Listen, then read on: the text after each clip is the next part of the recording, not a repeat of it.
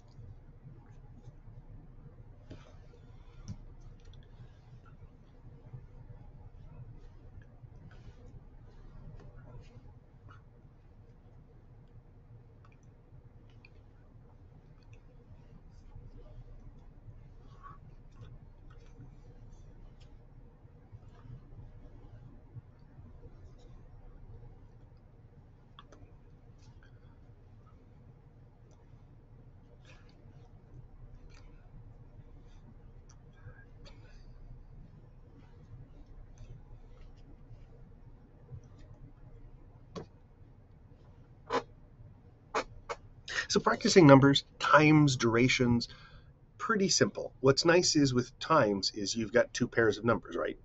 Hours, the minutes. And that's how we normally present numbers anyways, is in pairs. Letters, when we fingerspell, tend to be groups, twos, threes, because there are common groups of letters, prefixes, suffixes, things like that. With numbers, except for local area codes, there aren't that many short chunks of numbers that are repeated. So we tend to just do it in pairs. It's just the most clear way to go through sections. So here what I did was all the times, 11 a.m. to 12:15, and you could do afternoon, p.m., a.m., morning, noon, 12:30, about around noon, right? And then afternoon, afternoon, evening, night. But we can also look at the duration of like January 17th to May 2nd. Right? So what I'm doing is I'm going from my left side so my passive side to my dominant side, sliding across. Um,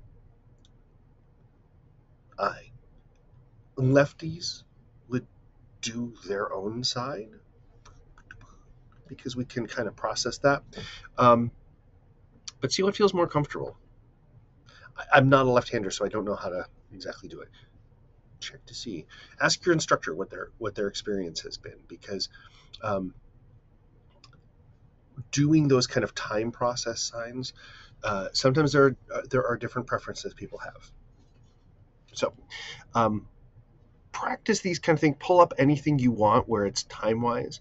Practicing numbers, like with fingerspelling, you got to get to the point where you are just comfortable with any numbers that come up. Phone numbers are a nice pattern because it's single, double, double, double, right? So here we have area code 330. So 330, 330. And then 672, 672. You wouldn't go 330.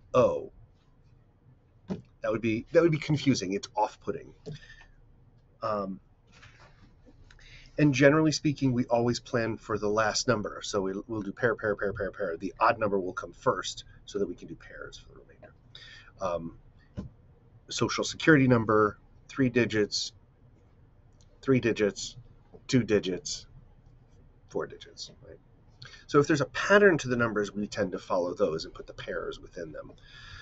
If it's talking about dollars, we will, or years or something where we're going to include thousands, hundreds, tens, we're going to use those words. 1,200,000, we would include million, thousand, hundred. Okay. So practicing numbers, practicing years is a good one too, because you have pair. And as I say, 14.9 is really short. In class, we would just talk about things like, what time is your class? What time are your classes? What time do you work? What time does your shift end? How often do you have breaks? I also have, hold on one second. If you have a local game store, if you are a D&D fan or something like that, they have dice where there are times on them. And you can go and pick these up and then just do random dice rolls. It's probably really annoying to hear. So turning it so luckily it doesn't reverse them. Okay, so 735, right? So it's just handy to do it, hit the number. If there's something you can do with random number generation, by all means do that. You need to get to the point where numbers and letters are just second nature. You don't have to think about them. I recommend what I did in grad school to pick up my sign pace, because I started learning in college. So during grad school, I spent every commute doing one of a few things. If I felt like fingerspelling was something I needed to work on today, I would do fingerspelling drills. Oftentimes I would do like A, B, A, C, A, D, A, E, etc. Then B, A, B, C, B, D. Good way of figuring out what letter combinations are difficult to do, and then repeating them slowly and then gradually faster and faster until I worked out those kinks. You can also go backwards, ZA, ZY, or ZA, ZB, ZC.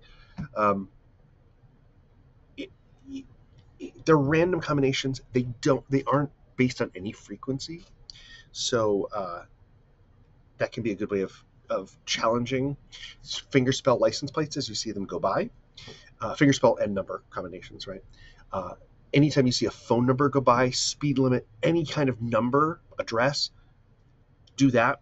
Same thing with signs as you pass by. Speed limit, 55, right?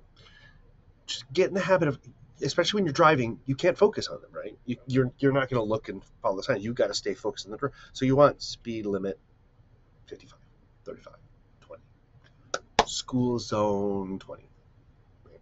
Those little things will really help you get used to it. Because if you find yourself driving, go S-P-E-E-E, oh, I got to work on my finger spelling. Right? So they're little bite-sized chunks. Numbers, same way.